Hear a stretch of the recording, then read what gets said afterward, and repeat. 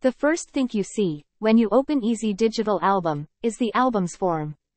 So, let's see together all the functions of this form. As you can see, there are two buttons on this form. The New Album and the Open Album button. You want to open an existing album, you click on the Open Album button. Or if you want to create a new album from scratch, you click on the New Album button. So let's go overhead to do both. I'll create a new album by clicking on the New Album button. The name of the album, its type and size are required for you to create an album. Let's give it a name. Say John and Mary. The next step is to choose the type. From the album type you select the kind of album. As you can see here, there are many types and not just for digital albums, but for DVD covers, invitations and more. I'll select the horizontal square for this tutorial. And for the size, I'll choose the 60 by 30 centimeters. As you can see the sizes here are all in centimeters. If you prefer inches, just come here, at the Units menu and select Inches. You see, all the sizes are now in inches. But since we are located in Europe, we are more familiar with the centimeters, so let's change it back to centimeters. Okay. Just a note. I have selected a specific type and a size, but these are not compulsory. EDA uses a smart album management system, so you can change the album ratio and its size anytime you want, without affecting your layouts. Doesn't this sound great? For the safe area the values here are predefined for you, so if you don't know how to proceed leave it as is. The same is for the cut area. 0.4 centimeters is the default value.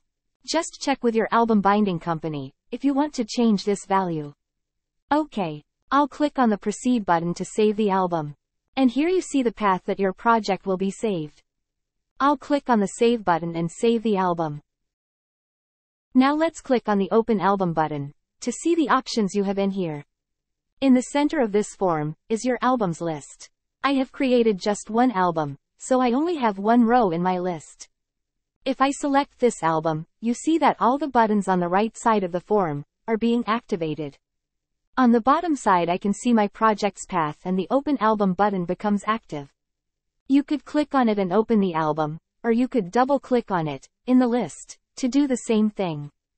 Now, on the left side of the form, there are some information about my album. How many images I have imported and how many have been used, and how many pages I have created and how many have been exported. Since I haven't done anything on it yet, all the values are 0. Now, let's see what you can do with the buttons on the right side. If you hover on any of the buttons, you have a tooltip with an explanation of its function. With the first button, you can delete the selected album. The second button is a very useful and powerful button. It allows you to change the aspect ratio of an album by simply typing the new size you want.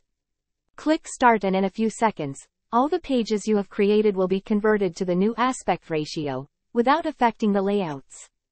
With the third button you can change the album properties, like the album name and the values on the safe area and cut area. The next button, the Duplicate Album button, allows you to make a duplicate of the album but also change its size. For example, you can create a smaller size album, like a 40 by 20 centimeters, for the Maid of Honor, or your best man, with the same layout and just change a few images, instead of creating a new album from scratch. The last two buttons allows you to export the selected project and import it on another computer. Since you get 2 licenses, when you purchase EDA, you can have it installed on your computer tower and on a laptop. And simply, continue working from one computer to the other. Well, this concludes our tutorial. Please make sure to watch all the tutorials to become familiar with all the features that EDA offers you.